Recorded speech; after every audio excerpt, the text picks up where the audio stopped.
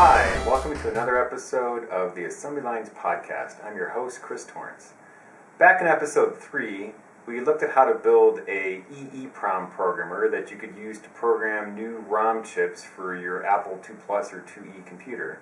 And this time I'd like to show you how to actually convert that from a breadboard to an actual printed circuit board. And this way we can free up the breadboard for other projects and just get some practice at assembling real circuits. So let's get started. So here's the circuit that we're going to rebuild, and what this is a EEPROM programmer for a 28C16 or a 28C64 EEPROM.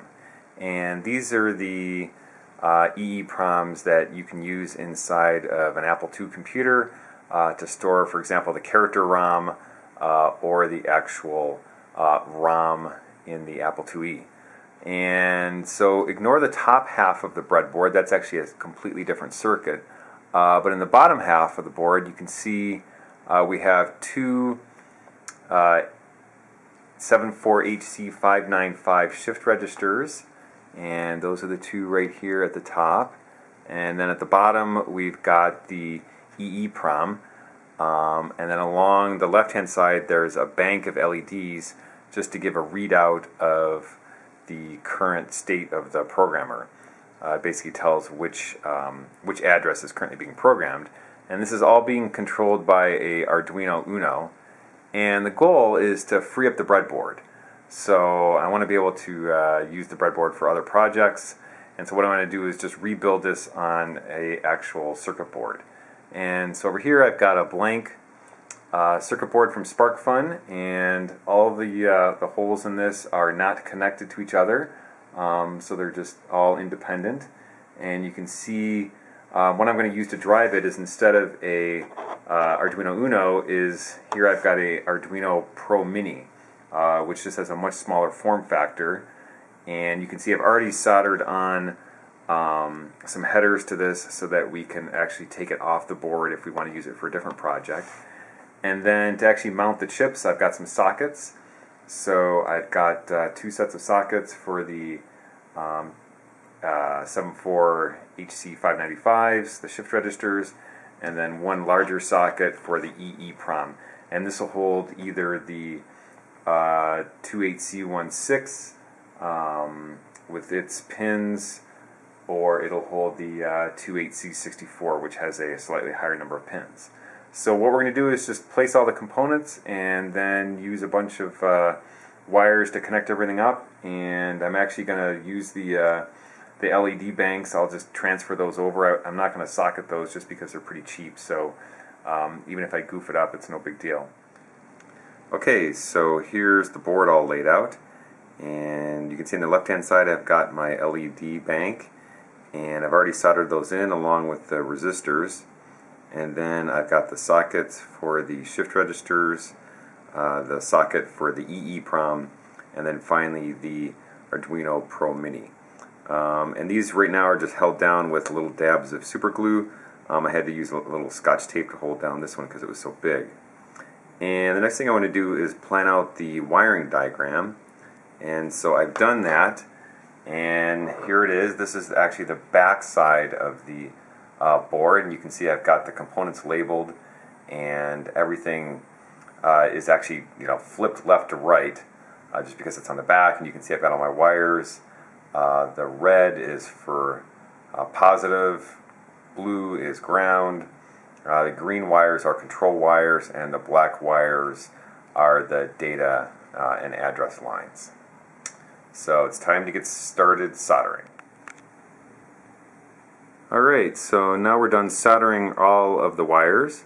You can see I have a main plus 5 volt power line at the top and my ground at the bottom, and then all of the other address and data lines coming out of the various chips. So let's flip it over and look at the front. So here you can see the LEDs on the left with the resistors, the shift registers next to those. In the middle is the C2816 EEPROM that we're going to program, and then on the right hand side is the Arduino Pro Mini. So let's plug it in and see if it works. Oh, and by the way, there's a switch here right in the middle, and this lets it switch between programming the 16K or the 64K EEPROM. This basically just switches the write enable line, which needs to move from one pin to another pin, and it also enables the address 11 line, which is the extra bit needed for one of the for the 64. Alright, now we've got it plugged into the computer and the power LED light is on, which is a good sign. So now we'll go ahead and upload the programming sketch. So here we are in the Arduino development environment, and I'll go ahead and hit upload, and you can see that it is transmitting the program over to the Arduino Pro Mini, and there are the LEDs lit up from bits 1 through 11. Here, let me hit the reset button so you can see that again. And there we go. So that's 11 bits because it's a 2 kilobyte or a 16 kilobit chip that we're trying to program. So now let's go ahead and we'll actually try and program it. So in the Arduino application, I'll bring up the serial monitor, and it'll go ahead and tell me that it's ready and ask me to hit return to actually start the reading and writing. And so now let's watch what happens when I do that.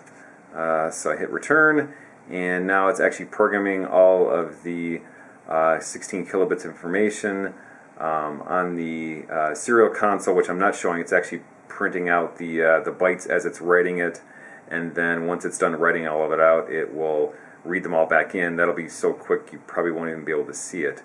So that, and it's all done, and all of the data matches what I was writing, so it looks like the circuit is all working correctly. So the last thing we want to try is programming the 28C64, which is the 64 kilobit or 8 kilobyte EEPROM. And so we've already uploaded the sketch to the board, and we're going to go ahead and just using the serial output console on the Arduino, we're just going to write